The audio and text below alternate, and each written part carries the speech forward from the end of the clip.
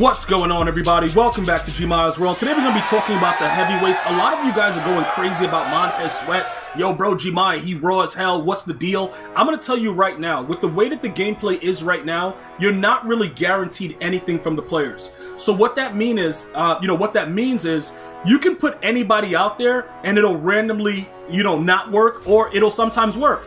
So is he a good card? Based on his numbers, yes, he is. I just want to point out that in the challenges, you can get a fantasy pack that gives you any of the current week's Wildcard Wednesday, whether it's flashback, heavyweights, whatever they put out. You get a fantasy pack that gives you the power-up for free. So do not spend coins on power-ups. It really drives me crazy when my viewers are like, yo, Gmia, I just bought his power-up. I'm like, why? Why the hell did you buy it? Because I put the video out, but low-key, a lot of you guys gonna be watching the videos, bruh. And then you want to run up on me in the stream like, yo, Gmia, I watch everything. No, you don't. No, you don't. Stop lying. Yo, stop lying, bro. But it don't really matter, though. You know I still got love for you guys. So it is what it is. Why am I in the 4-3? And they give you random defenses to play? Dude, I don't want to play these Ds. All right, it doesn't really matter.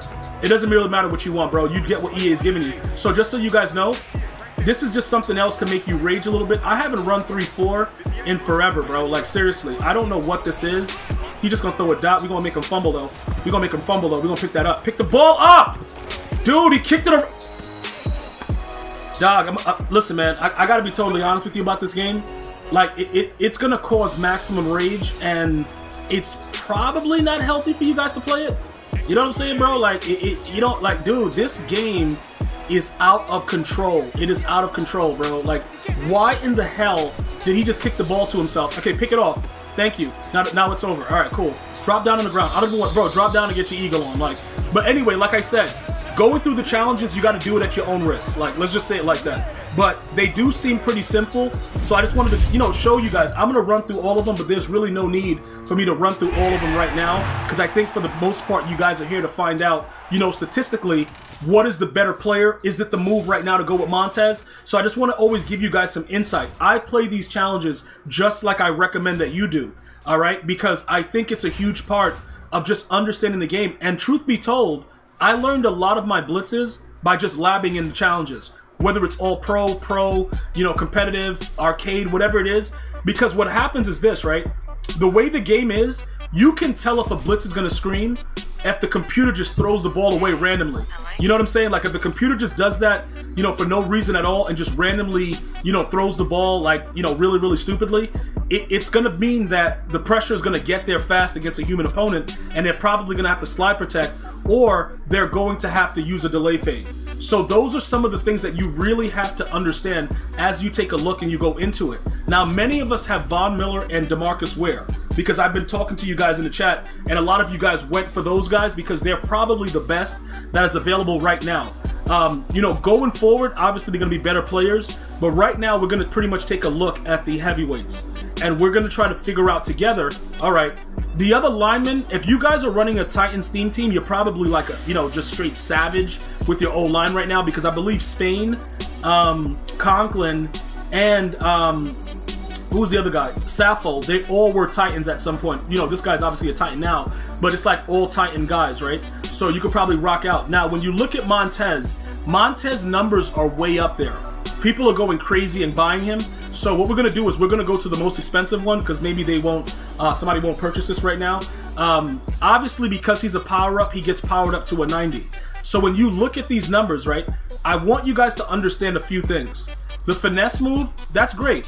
The power move, very, very low. You guys know how I feel about the power move in the game. There aren't a lot of attributes that really make a lot of sense, but the power move is something that you guys should watch. I also want to make sure before you guys spend that you understand he's going to be at 88 speed when you power him up, right? At 90, he should unlock, edge threat and all that other stuff, because he'll be a 90, similar to the way that Von Miller is. He's 6'6", so he's bigger than Von, and he's heavier. So is that going to result in better things? I don't know. I can't guarantee that, but the weight has been a factor in the game thus far. But they will be tuning the game. Will they change it up? It's something that we're going to have to wait to see how it works out. Now look, let's take a look at what Von Miller does for us, right? Because obviously, let me just show you DeMarcus Ware real quick. DeMarcus Ware is off limits because he's already at 87 speed and he gets a decent power move and he has good finesse. If you get rid of him, also he's faster. He's faster than Von Miller. So you got to keep that in mind as well. And remember, with the strategy cards, you really can't boost them unless you specifically look for, you know, those strategy cards that add to that. So now we look at it, and you go to he's an 83 speed. So obviously, Montez Sweat being faster is going to really catch your eye. It's like, yo, Gmia, what are we doing? And I got to be totally honest with you. With the way that the game is right now, it would probably benefit you for more speed on the outside. But just remember, if you're playing these players without abilities, it's going to net the same result.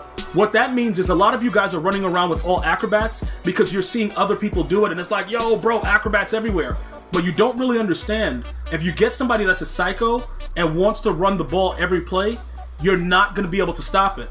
So having a couple abilities on your D line is actually a very smart move. What they unlock based on their type is two different things. So the Power Rusher, right? The Power Rusher is going to unlock El Toro for 2, if you guys are into that sort of thing. Remember, the Speed Rushers are 3. So there's certain things you got to understand. Now look, this gives me flexibility, but I only run the edge threat and whatever else, you know, I feel like running. The El Toro doesn't really do as much for me as it does for some of you other guys that run the 3-3-5 wide or whatever. Because honestly, if you read what it says it's supposed to do with the dominant bull rush wins, you don't always have max pass rush points. But we believe in our brains that it actually helps them to shed. When they do shed, it's a nightmare though. But I just go and I bank on edge threat, because at least I know I'm getting something's going to happen. You know what I'm saying? Like, they're gonna light up, something's gonna go wild, and it's gonna get crazy and grisly. Like, I know that. So that's why I rely on edge threat. Now, say you have Von Miller and you want to upgrade, and you're ready to do that. You don't care about the the Power Rusher archetype. You're not running El Toro, so you're not concerned. You can go and check the prices and see if it makes sense. Also, you know, I'm a level 22 right now, but I got power-up passes, so I believe that one of Montez's cards, the Uniform Stadiums, where the hell is, where the hell do they put our collectibles at? Don't they usually have the collectibles just there? I think we have one that's probably part of the newest though, so we can find it relatively easy, right? The power right here. So we have a 62 to 81, which means we won't have to worry about the 80 overall Montez Sweat, so we can kind of put that power-up pass in there and work it out like that. But if you guys are interested in doing that, that's what you guys come here for. It's like, all right, what's the best route? I love the speed aspect, but if for whatever reason they tune the game and El Toro is now something that's like crazy, we're going to be screwed, because now we have to go back to Von. And that's what I'm trying to tell you. The Power Rushes are very ideal in that situation. Now you can see his power-up is very cheap. One of the reasons, obviously, is because, you know, the Montez Sweat is out. Everybody knows that people are trying to switch stuff up. Now also remember, Montez Sweat, let me go over here real quick. Hold on, before we do that, I just want to show you, because you got to also remember a few things. He's listed as an end. So if we get rid of Von Miller, that could be also like I believe he's a right end or something, right? So let's go and just make sure, because he's not a he's not a linebacker, so they have him at end. So yeah, he's a left end. So realistically, just hear me out. You would have to get rid of. I would have to get rid of probably Strahan. Let me explain to you why. If I take away that 90 at linebacker and I rage sell Von Miller, right? I'm screwed. Like, realistically, there's nothing I can do about it. And just keep that in mind. Make sure you understand that. It's very important that you understand that. I can't get rid of anything right now because I'm just barely at an 87, and I'm trying to get those wins for Cam Chancellor. You got to get 100 wins. Obviously, you just go repeat a solo that it's like whatever for 100 times to get it done. I'm not really worried about it that way. I'm taking my time, but I would have to get rid of Michael Strahan. Let me just explain something to you, right? You could possibly just rage sell Aaron Donald, though. You see what I'm saying? Because, you know, like, bro, does Aaron Donald really do stuff for us? Maybe in my D that I'm running right now, probably. But we don't really have the space. We don't have the space for this, bro. Like, Michael Strahan's a monster, but I want the speed. And then I don't need Von Miller.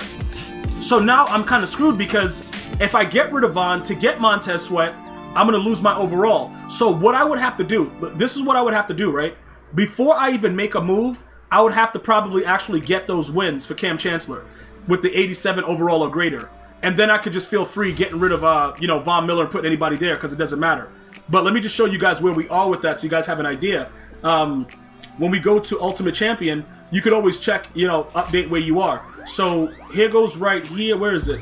We got the stars aspect, win solo battles head to head, increase your overall right here. So we're at 9%. So we got a lot. We got a lot to do. And I'm telling you right now, a lot of you guys don't pay attention to this, and then you end up getting screwed. And you're like, "Yo, Gmia, what's up?" Because you don't look at the numbers. You gotta make sure that you get all of this stuff done. It is extremely important. Get these wins, whether by, you know, repeating a solo or whatever. Maybe it'll take you 2 days, do it 50 times or whatever. Get this done so that way you're good to go, and then we can probably go and actually add Montez Sweat to the lineup. That's just a recommendation. As always, you guys can do whatever you please, but based on the speed aspect and the differences and how much faster Montez Sweat is, I can see how he can be good enough for your team. Obviously, the other players, the D tackle, you know, whatever, you know, he's whatever he is. But all the linemen are part of the Tennessee Titans, so whether or not you want to rock them is fine. But they look like they're savage beasts, and they look like they're just ready to go. If you're gonna go Titan theme team, like they gonna be just pancaking dudes all the way down the field. And with Derrick Henry, GG's in the chat. So I would definitely look at a way to try to infiltrate him into your squad. But right now, based on the way my defense is, I'm not going to bother with it until I'm at that level to add him in without worrying about the overall. I want to thank you guys and girls for watching. Let me know what you decide. I'm going to see you guys and girls next time. One love, y'all.